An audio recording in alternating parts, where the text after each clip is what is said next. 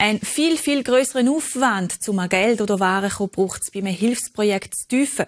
Schon zum zweiten Mal sammeln dort Freiwillige für Kurden im Nordirak, die vom IS vertrieben worden sind. Was als kleines Projekt angefangen hat, ist mittlerweile eine regelrechte Bewegung. Gut 100 Tonnen Hilfsgüter stehen jetzt bereit und warten auf die Lastwagen. Tobias Lehnherr. Im Pfarreizentrum zu Teufen stapeln sich Kartonschachteln um Kartonschachteln. Mittlerweile sind hier schon 2000 Boxen zusammengekommen. Fein säuberlich sortiert und beschriftet mit dem Inhalt. Die verpackten Schuhe, warme Kleider oder Plüschtiere sollen den notleidenden Menschen, die in Kurdistan zu Hunderttausenden in Flüchtlingscamps leben, zugutekommen.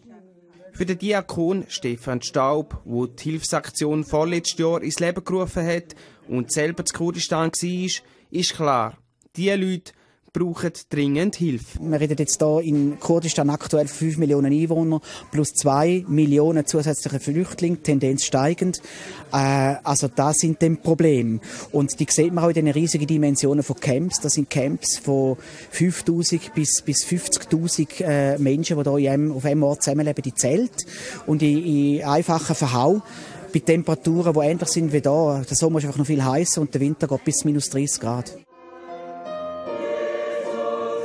Es ist ein spezieller Gottesdienst heute zu Teufen. Der Koordinator vom Hilfsprojekt vor Ort in Kurdistan, der Alexander Saleh, ist nämlich da.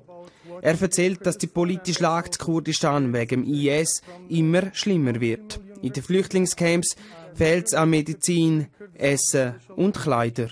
When the people flee from the area under control of ISIS, all of them, they have been traumatized. Wenn die Leute vor dem IS flüchten, sind sie traumatisiert. Wenn man mit ihnen redet, hört man, dass von jeder Familie jemand getötet worden ist. Sie flüchten aus der Stadt und kommen nur mit dem, was sie gerade anhaben, in den Camps an. Eine furchtbare Situation. Nothing with them. So it's really horrible situation for the people.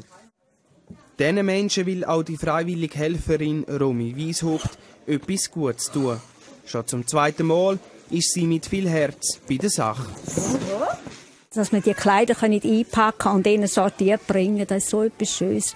Und ich hoffe einfach, da unten gibt es dann auch Freude dran und das klappt ja auch so. Die Solidarität ist gross. 5 Lastwagen gefüllt mit Spenden machen sich Anfang März auf Richtung Kurdistan. Auf alles gesehen ist zwar nur ein Tropfen auf den heißen Stein, aber für jeden Flüchtling, der etwas überkommt, bedeutet es ganz viel Hoffnung.